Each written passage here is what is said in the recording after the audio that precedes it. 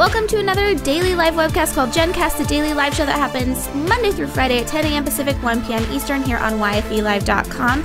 Today's show is Try It Tuesday. Every Tuesday we try something new, and today's particular Try It Tuesday is confession time, something I've tried already, something I've actually been using for a little over a year now and love. It's called Trello. It is a organize your life, improve your productivity, work better with teams type of application. So I'm really excited because we're going to be talking about that today. We're going to actually be trying it out live here on video. I've got both my iPad, my iPhone, I've got the desktop up because one of the nice things about Trello is that it all syncs between all of your devices, all of your time, all of your team in real time. And we have Ben on from Trello, who let's go ahead and bring him straight on because we have a lot to talk about Trello because like I said, I'm a huge fan. So Ben, thank you so much for joining us. Hey there. All right, tell us a little bit about yourself because you have an interesting title. It's Ben McCormick, and what is your title exactly? That's kind of funny. I've shortened my title to just be service.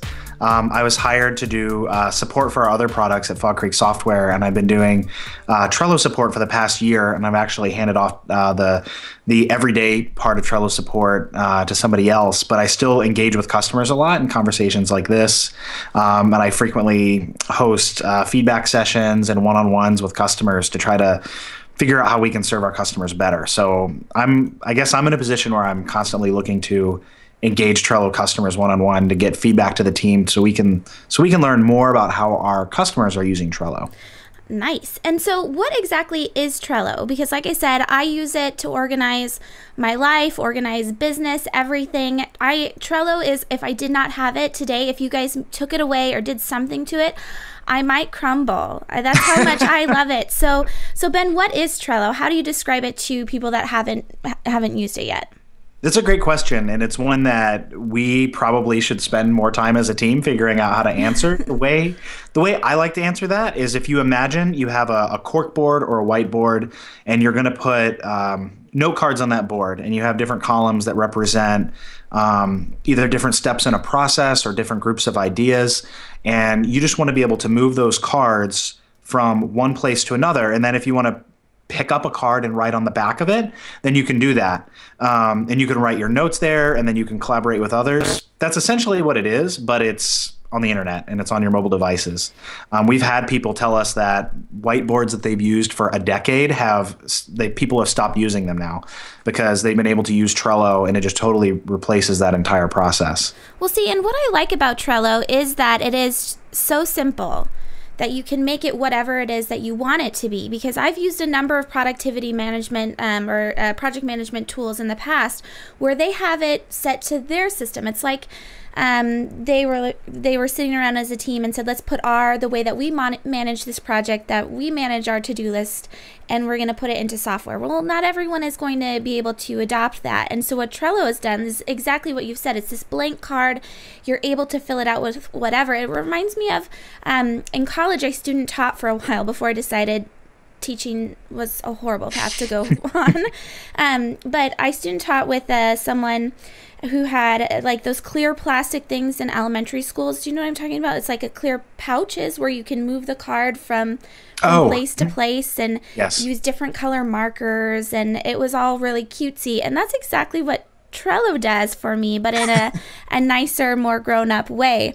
So why exactly, what type of people use Trello? Is this primarily teams? Because one of the nice things that I use it for is communicating with my two business partners, and then also we have a sea of hosts that are also part of that I can put people on cards, take them off. So do you see people working primarily with teams, or are they more solo on Trello? We see both. We see both teams and individuals use Trello, but our target is really teams. If people use Trello successfully by themselves, then that's wonderful. But we haven't designed the product with individual users in mind. There are already a ton of individual to-do apps and productivity apps out there, and that's not a space we really felt we could succeed in. Our background was we have another product called Fogbugs.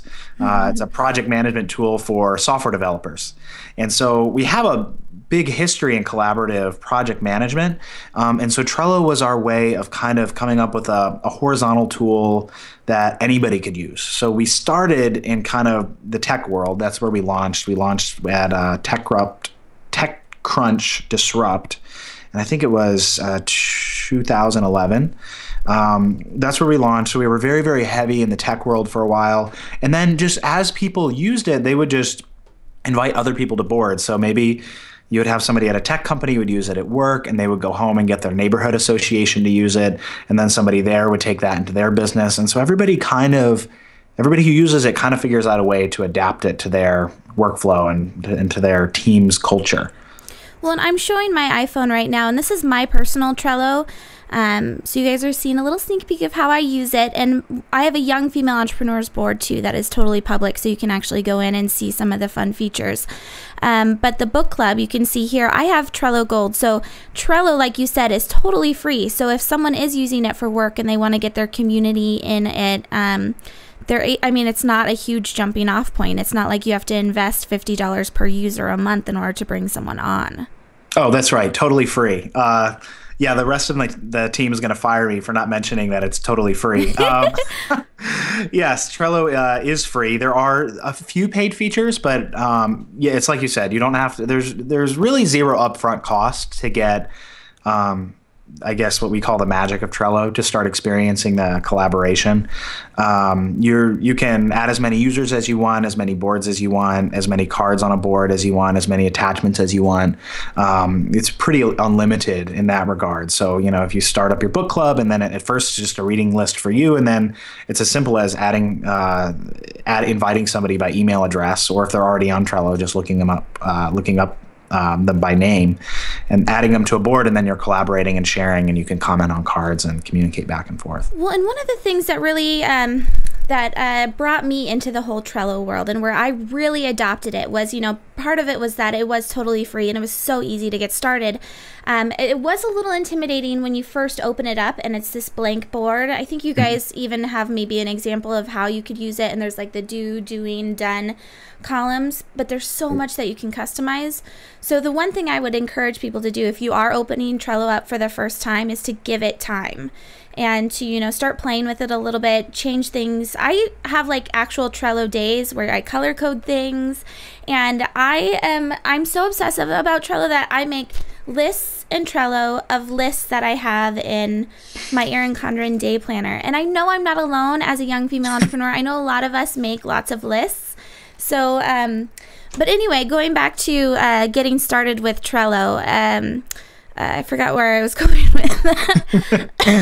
But it's really easy to get started. One of the things that really held my adoption was that email. I can't stand email. Something about email that I'm not alone. I know that for sure in it. And one of the things that has helped me with my inbox and deal with email is that I take everything out of my email and put it into Trello. So each Trello card you're able to attach documents to. You can attach it directly from Google Drive and Dropbox. And it's all really easy to do. So is there any other features? Because now that we're getting into what you can actually do with Trello, the fun things like the ninja tricks, like I was talking about at the beginning of the show, keyboard shortcuts, power-ups. What are some really fancy things that we can do with this? Because like I said, you open it up, it's a blank screen, and you're like, what the heck? What should I do next? Like for the brand new user, keyboard shortcuts probably aren't something you're going to be reaching for out of the bag, unless you use keyboard shortcuts in every other app, in which case you're going to expect them to be there, and they're there. And I think it's just the question mark. If you hit question mark in Trello, it should just load up a list of keyboard shortcuts. You know what my favorite keyboard shortcut is the labels 1, 2, 3, 4, 5, 6. Yes. Mm-hmm. I use that all the time. Yes, I use that all the time. Use spacebar to add yourself to a card. Use C to close a card. I didn't know C. Oh, that's a good one. Yeah, well, it's I guess it used to be, we used to call archiving a card closing a card. So it used to be A would archive a card. No, C would close a card. close a card, close, and then when we changed it to archive, we tried to shift up our keyboard shortcuts, but they ended up messing a lot of people up, so we switched them back. So there's a little bit of a disconnect between the names of some of the keyboard shortcuts and what the actual letters are. But once you get used to it, it's not so bad. So yeah, you hit C and that'll archive cards. And that's really, I use that all the time when I have a list and I'm just going through and going, nope, not going to do that, not going to do that, not going to do that. Or, that's done, that's done, that's done. And then they just disappear from my board and I don't look at them anymore. And I think going along with the keyboard shortcuts for labels, I use you use labels for all kinds of things. And the first feature request you are going to have when you start using Trello is, can I have more than 6 of them? Probably in the future. I don't want to hint at any definitive features that are up and coming, but I've seen some mock-ups for some very good, more label features. And I know that's something that people have asked for. When you add labels, I have a board for my own. It's kind of like an aggregate board. I kind of maintain all of the little personal cards that I have across all the various different projects I work on at Fog Creek Software. And I'll label those cards by what I'm working on this week or previous week. So I kind of rotate them out. So this week would be the week of February 3rd. And I'll label them, and then I'll use filters on the board to only view the cards that I'm working on this week. I do that too. Oh my gosh, I love filters and labels. So I'm able to see only the yellow ones that I'm waiting on, or green ones that I'm doing now. Sorry. Yeah, but it's a great idea. It's. I mean, I think a lot of people find that, and you can filter by the cards assigned to you if you're working on a collaborative board. I mean, one of the really powerful yet simple features of Trello is that it enables you to see an entire project at a glance. You are there's so many database type systems where you get all the individual tasks in a database and you see them in a list, and it feels great to have it all in there. But then what do you do with it all? How do you visualize all of that stuff that you just put in? And Trello is that visualization. But within that, sometimes there are still too many things on the page at one time, and so filtering allows you to just get down and see just what you're going to work on next, or what's in your immediate responsibility, and then you can work from there. And I use that every day. I go through and I look at just the stuff I said I was going to work on this week, and really helps me out. Well, and again, like I'm saying, there's a few people that are on the group that are talking about using it with other users, and I've never had an issue. I'm always very aware of bringing other people into a tool or application that I use personally, and if they're going to actually use it, that type of a thing, if it's going to cost them money. And I've never had any issues with bringing people in Trello. I mean, people join and they actually use it because it's that easy. It's very accessible too. So along with that, I wanted to just mention a couple of fun ways that I use Trello, and that's in planning our shows. So with this show, I planned it in Trello. And then our Winning Wednesday headline show, I compile a list of articles, and usually I'm a mom of a toddler, and so I'm not behind my desk very often. I think a lot of people can relate to that, and so I'm on my phone looking through things, and if I find an article I'm interested in sharing with the group, I email it to my Trello email card contact, so that you can actually, rather than having 3 different applications on your phone for keeping articles, like that Pocket application, I don't use that anymore because I just store it. I email them directly over to Trello, and I can even move them from board to read or keep this or share this, that type of a thing. So it makes social media really easy in that way, and it also makes it easier as a business owner to archive certain pieces of information that are important. So is there anything else that we should know about Trello, Ben? Anything that's maybe coming up in the future that we should get excited about? Yes. I guess some of the other things that you might look at is if you're a business owner and you are getting on board with Trello, one of the ways that we're supporting Trello is through Business Class. So Business Class is a way for organizations to kind of have some additional management features in Trello. And we're actually working on new Business Class features right now.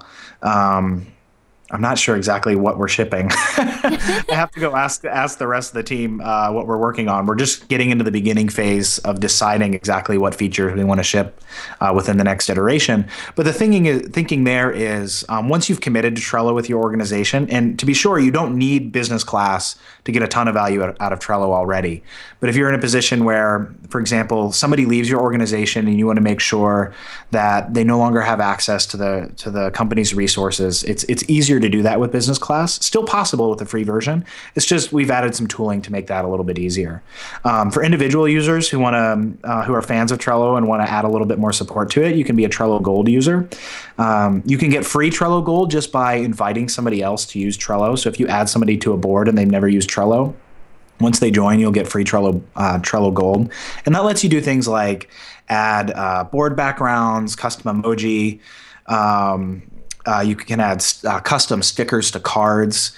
I really like the stickers. I have certain cards that I use all the time, and it's nice to have like a little gold star on them or something.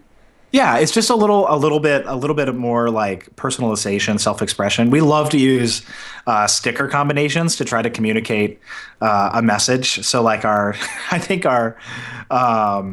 there's a gold taco sticker. So we had, like, when we were talking about like the latest Trello Gold feature or business class features, we're talking about how we were going to make, more gold, more money with business class eventually by making it an even more desirable product. So we put more like Trello Gold taco stickers on there. But yeah, so there's Trello Gold for that kind of thing. That's only $5 a month if you run out of the free stuff, and it's a great kind of just a way to help boards be a little bit different. I kind of feel like when I'm starting a new board that I want to collaborate with others on, I'll spend a lot of time trying to pick the perfect board background, and and just kind of like, it feels like, it is a time waste, but it's fun. It is fun. See, and I'm showing off the little stickers here. It's something about Trello that I feel like I'm coloring on almost, and it's just really, I don't know. It's a professional tool, I promise everyone, but it's still really fun and just very aesthetically pleasing. So, Ben, where can everyone find out more about Trello, get started? Is there any awesome resources that we should be looking to as far as learning more about the keyboard shortcuts and power-ups? Mm-hmm. If you go to Trello.com is the place to get started. That's where you can sign up for your account, dig through there's a kind of a tour, which will go over a lot of what we talked about today. And there's also help.trello.com. It's a constant work in progress, but there are some getting started articles. There's a getting started section there, and that's going to point out some very, very basic content that's going to kind of walk you through, hold your hand through what Trello is and how to get started. And then there are some links to some power user blog articles that we wrote a couple months ago. So we started to write, we've got up to 3 now, and they kind of highlight the little known features of Trello, the things that you may not notice right out of the box when you first sign in. Nice. Well, Ben, thank you so much for joining us today. It's so nice to talk to you and to get my Trello geekiness out there to everyone. So I really appreciate it. Thanks so much for having me. All right, everyone. So you've been watching Ben McCormick. He's the customer evangelist, support everything under the moon over at Trello. I'm really, really grateful that he was able to come on live with us. Hopefully you'll all check out Trello. It's just Trello.com, and let me know what you think. If you're already using it and you have a really cool way of using it that other young female entrepreneurs should know about, make sure that you share it below this video in the comments. Otherwise, thank you so much for watching live. We're live Monday through Friday at 10 a.m. Pacific, 1 p.m. Eastern. And the best way to find out more about young female entrepreneurs is to join at yfe.me/mailed it. It's of course free. And this has been Jennifer Donogh. I'm the host of Jenn Cast. You can tweet me at Jennifer Donogh. Thank you all so much again. Have a fantastic Try It Tuesday.